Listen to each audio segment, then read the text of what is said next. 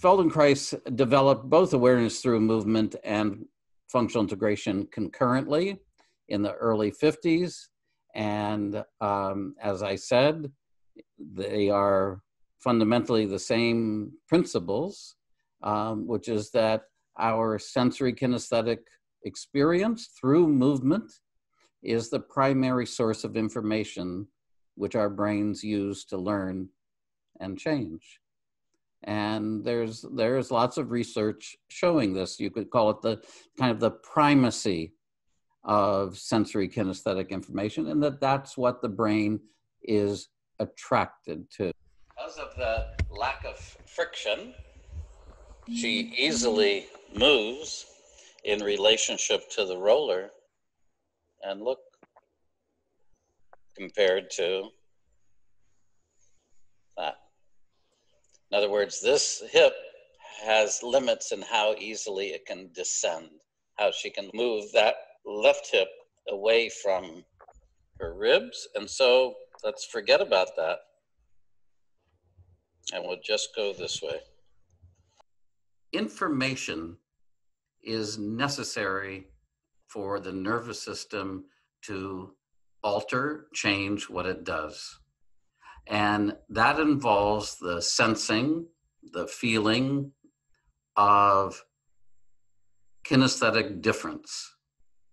And so by differentiation, I mean that the ability to sense differences, small differences, incremental differences, is at the heart of the brain creating change.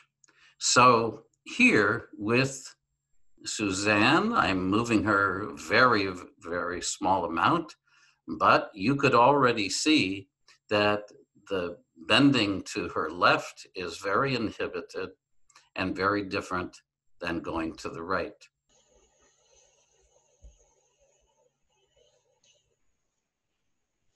It makes it very difficult to not have that oppositional movement, right? And of course, with my hands, I can go a little bit back and a little bit, not going to go forward. But the pressure being used is very small, very minimal. Now,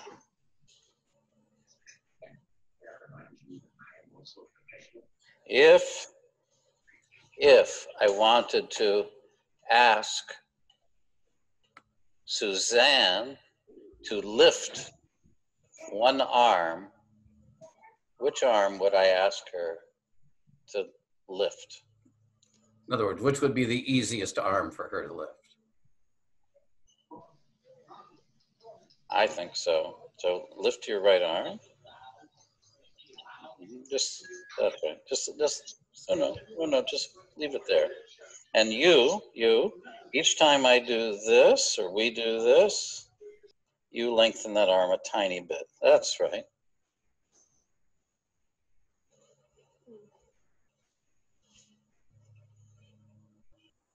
That's right.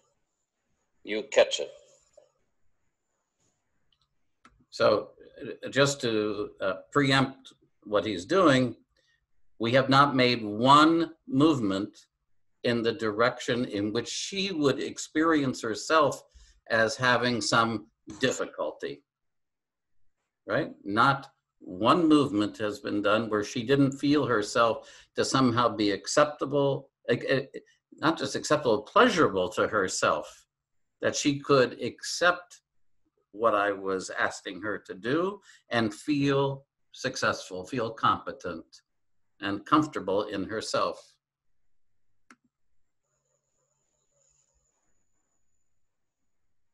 And not only that, we can crank up the difficulty, right? We can do it fast, we can do it slow, we can do it, that's right. We can come off the roller. So it's not dependent on slow, right? It's not dependent on small movement. And then we see, oh,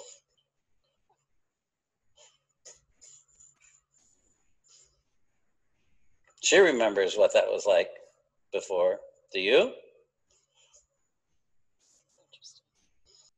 The more work you do, the less you're able to make these distinctions or differentiations in sensation.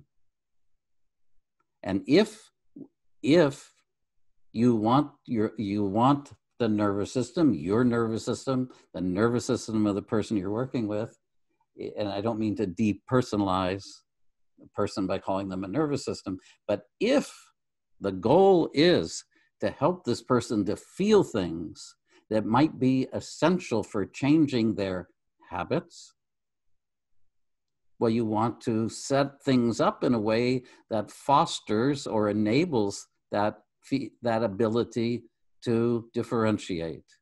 And so in both awareness through movement and the method, we have certain principles that we use where we do the movement slowly to enable the nervous system the time that it needs. We reduce the effort.